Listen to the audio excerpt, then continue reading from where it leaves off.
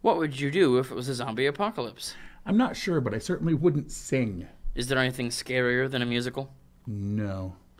What did you get me for Christmas? Nice try. All this and more on Gory Story Time. Warning. Gory Story Time is a horror movie review show by a son and his dad who thought that letting his 5-year-old watch scary movies was acceptable. If you are offended by horror or talk about blood and gore by a child, or if you don't want horror movies from the 60s through today spoiled, then there is a remote stuck in your couch cushion next to potato chip crumbs. Use it. And of course, parental discretion is advised. Why? You didn't use any. Shut up and start the show.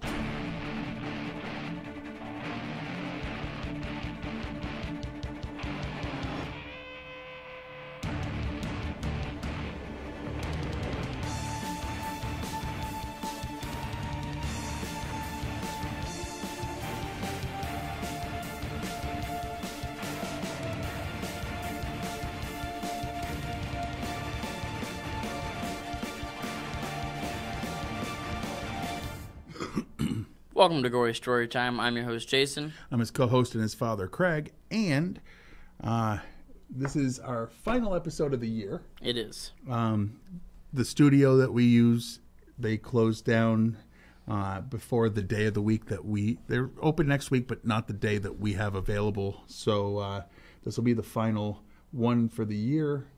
And because we didn't have time to do 4 of something and finish out the year that way, we always try to do a Christmas movie. We did one last week.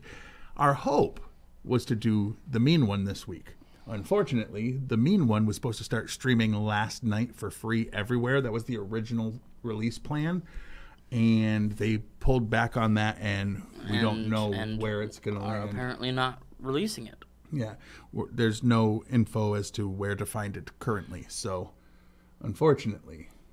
That happens, I guess. So, just as a backup, because we found there was a local theater that was going to carry it and we were going to watch it. Unfortunately, that didn't happen. So we watched another one just as a backup, and we hadn't seen it before. Anna and the Apocalypse. Yes. Let's discuss basically what it is. It's a comedy, horror, zombie musical. And that's all. Slapped wonderfully with a rated R. Oh yeah, and it's definitely R-rated. It's like, what if High School Musical took place over Christmas vacation in England, and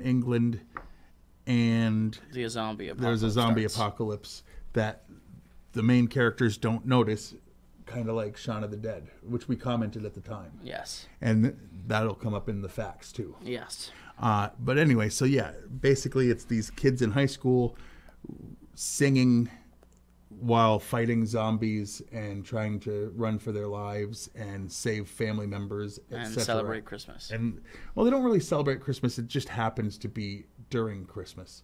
So there's a lot of Christmas imagery in even the weapons that they choose. Sweatshirts, Yes. Sweaters and displays and such. But anyway, that's basically the premise. Yes. It's a wild premise, so if you don't like musicals, which I don't... I mean, much like last week, if you're in with the premise, then it's exactly great for you. Now, I don't like musicals, but like what I was about to say, this one's not bad because it's funny. I don't mind humor. They were definitely parodying the High School Musical style. Yes. Just with R-rated stuff. Indeed. All right. But that's enough blathering about what it is. Why don't we show you a trailer and then you can see for yourself. Further updates. Reports of mass infection with the as yet unidentified virus continue to come in from across the world.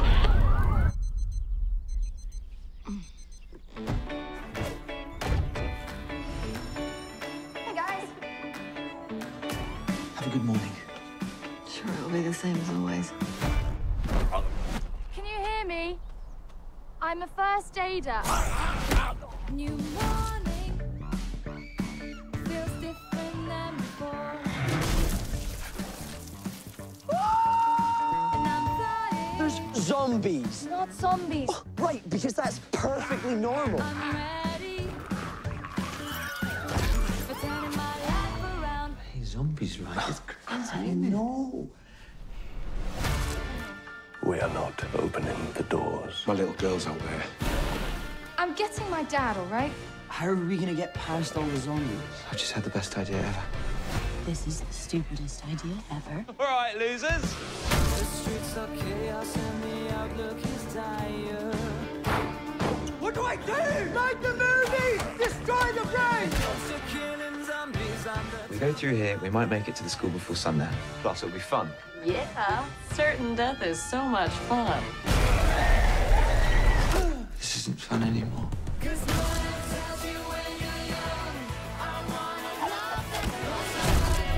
Come on, run!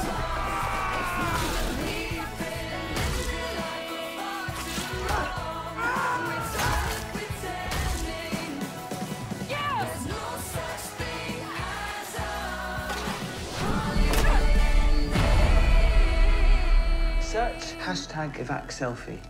Well, we all deserve to go extinct. All right.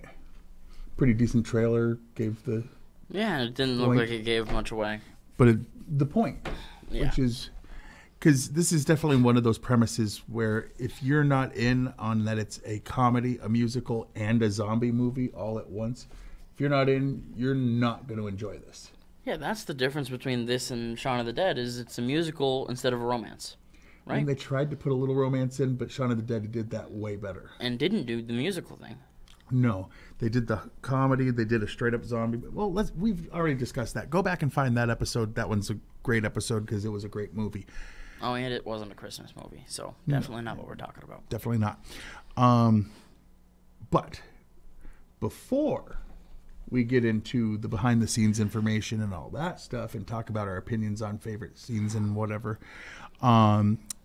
we need to give a shout out to our sponsors. Because as you could tell by the fact that we consistently wear the same 5 t-shirts each. Yeah. And like 2 hats for me, maybe 3 for you because you got the Santa one. Obviously, we're rolling in the dough. Actually, some yeah. rich people, like, anyway. But, well, you're not even in the bakery where you work, so you don't roll in the dough. You cut meat. Which makes me much more dangerous. Yes. His hands are registered weapons. You're dumb. But this week, our big paychecks are coming in from these actual things that really exist and you can purchase. Gory Story Time is brought to you by Murderous Music, a series of soundtracks to musicals we wish existed based on our favorite horror movies. Our composers, musicians, and singers created 12 to 14 songs per musical. We also have a compilation that includes 1 song from each of the 20 fake musicals we've created so far, including such hits as Sleep Well, Springwood from the Nightmare on Elm Street musical, to We Call 'Em Baldies from the Sleepaway Camp musical. Not intended for children. Murderous Music, it's better to sing your heart out than have it cut out. And by Happy Horror Days, the first Christmas horror cookbook from GSD Publishing. Try our gory yet delicious recipes from Spiral from the Book of Saw Ham, Victor Crowley's Scalped Potatoes. Scalped, not scalloped. Freddy's Old-Fashioned House Sweet Mincemeat Pie, and of course, George Romero's Night of the Living Dead Nog. Happy Horror Days. Disgust and delight your family with this Xmas. This Xmas, yes. All right. Now we're going to get into the meat and beef of the show. That's correct. Or as I like to call it, the meat and beef of the show.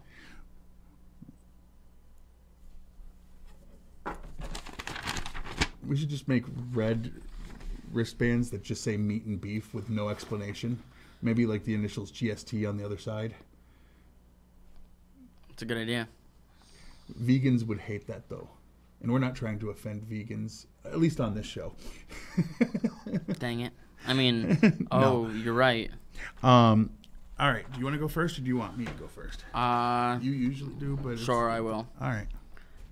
The film closes with a dedication to Ryan McHenry. McHenry, who sadly passed away in 2015, wrote and directed the short film Zombie Musical, from which this feature film was adapted.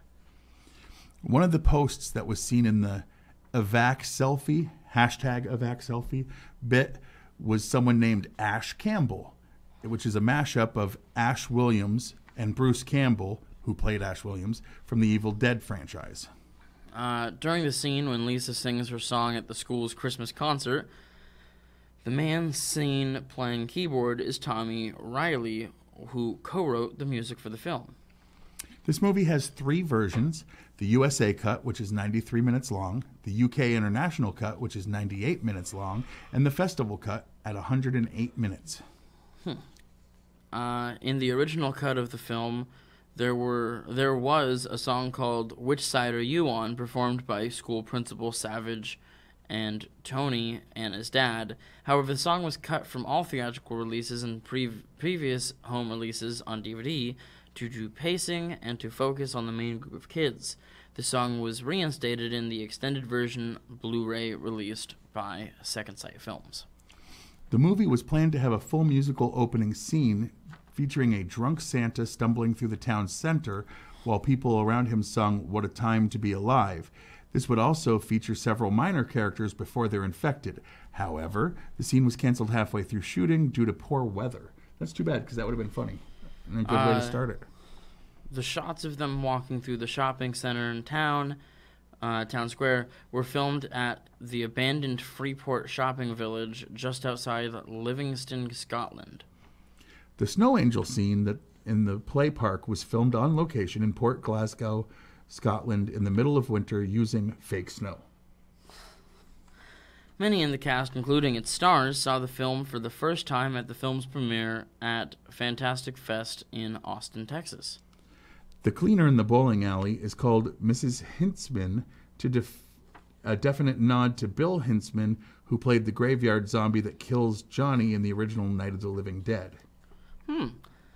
The school that Anna and her colleagues attend was filmed at the recent demolished St. Stephen's High School in Inverclyde, Scotland. It, as you had said, it debuted at Fantastic Fest in Austin, Texas. That was September 22nd, 2017. So it's not that old a movie. 5 years? The social media evac selfie scene features the film's art director Martin Kelly posing in front of a caged zombie. American actor Tyler Collins, who starred in director John McPhail's previous film Where Do We Go From Here, has a brief uncredited non-speaking role as a zombie during the scene when the undead attack the bowling alley. Director John McPhail said that Anna and the Apocalypse was influenced by the films West Side Story, The Rocky Horror Picture Show, and The Breakfast Club, as well as the Buffy the Vampire Slayer musical episode, Once More with Feeling. McPhail also said that the film includes nods to the zombie films Night of the Living Dead, Dawn of the Dead, The Evil Dead, The Happiness of the Katakuri, and Shaun of the Dead. The crop tops and short shorts seen in the film were inspired by the costume design in the slasher film Sleepaway Camp. So it took a lot of inspiration from a lot of places. The director's cut of Anna and the Apocalypse features an all-new song to its soundtrack. It's the longest version out of the 3 by 9 minutes. The new Mostly Unheard song is about Arthur Savage, the vice principal, who wants nothing but the worst for his students. In the song, the characters have come to the realization he's far more evil than they previously believed. In this version, these events happen well before there's a major reveal about Savage or the final face-off. The addition of this song brings a much darker tone to the movie, which may have resulted in the final decision to leave it out of the theatrical release. The hula girl ornament in Anna's dad's car can be seen in another Scottish film called Beats, where the same car was used. Filmed in Port Glasgow, Scotland. I think we've talked about that. Yeah. On the 5th of October in 2017, the film held its European premiere at Sitges Film Festival in Catalonia, Spain. Brian Lanano, or whatever, was at one point considered to direct. I don't know who that is, but hey, when you're looking for facts on the internet, sometimes it's not facts that you know what that means. I don't know who he is. I'd have to look it up. Now, if you remember last week, the two people who watched this, if you remember, or three, because I have a buddy Josh that watches now too. One of my older friends, like longtime friends. But anyway, I'm not calling him old. No, you're calling you old. Well, sure. That's true. But anywho,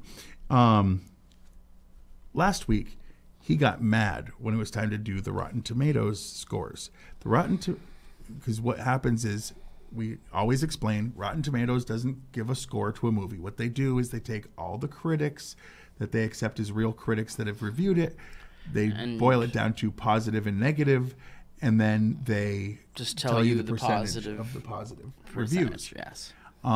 Last week, and we also tell you that the people can go on the website and do the same, and they have a number for that.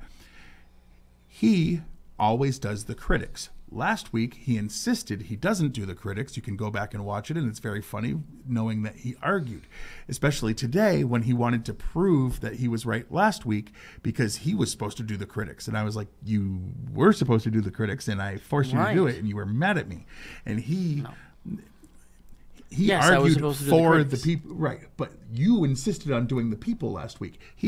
Before the show, he went onto YouTube, went back to that episode, heard himself say what he's arguing against right now, and still says I'm wrong. I always do the people. He always does the critic. I always double check, and if I had messed it up, it was you that made that mess up happen. No, I always do. No, every single time. He's a damn liar. Go back and watch last week. I argued with him that he was wrong last week. And if you had checked with me, you would have brought it up last week. But anyway, what did the friggin' critics have for a score? That's the one you're supposed to do. What 77%. Okay. The people have it at 63, which is odd because, like we like to point out, usually if it's horror or comedy, especially if it's horror comedy, it tends to get a higher number from the people. Usually they get a rougher time from the critics. That being said, the last few, it seems like the critics were smarter than the people. Yeah. Because this is definitely not a 63% film, in my opinion. No. Anyway, what would you say your least favorite, knowing that we liked it? I try to go with the opposite of, if we like it, I try to go with the least favorite, and if we didn't like it, I go with the favorite scene just to make it harder first. What was your least favorite part? I mean,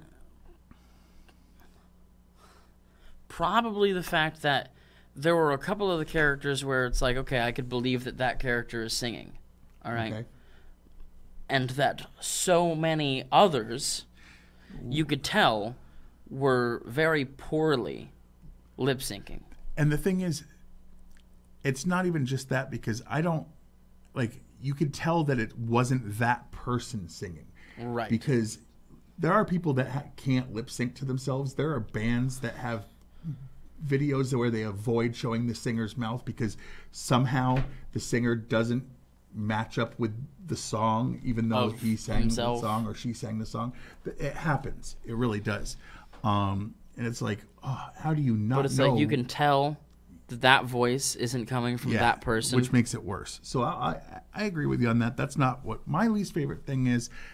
I'm going to say is the character of the leader of the gang of toughs, I guess they would call it over in England. Yes. He was such I wanted to punch him in the face person the whole time. It's the character he was playing, but I just they could have had him be a jerk and have it work without him being the kind of jerk he was. It wasn't like the kind that works for me. It actually took away from the movie for me. So this isn't nitpicking. If you had replaced him with a different bully, it probably could have worked better. Yeah. Just they went places that I didn't think it should have. Yes. That way.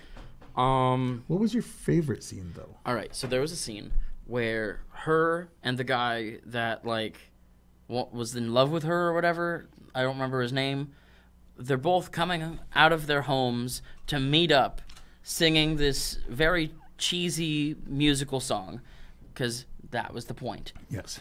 And the whole world's falling apart around them, and Zombies they're dancing, biting and they're singing, and it is like almost shot for shot, it seems, a direct homage of Shaun of the Dead. And I, as someone who loved that movie, with music, thought that was hilarious. Okay. And I like that they were singing the same song, because that's always ridiculous in those things. Two people nowhere near each other just break into the same song and happen to meet up and sing it as a duet when they and then come together. Mid-song, zombie shows up, and they're like, I'm not going to say the character, but my least favorite part. Your favorite part? Oh, I forgot that. I just thought of a second least favorite. Never mind. Ouch. I know. Well, I'll tell you off air. But I still like the one I picked more. Okay, my favorite part. Okay.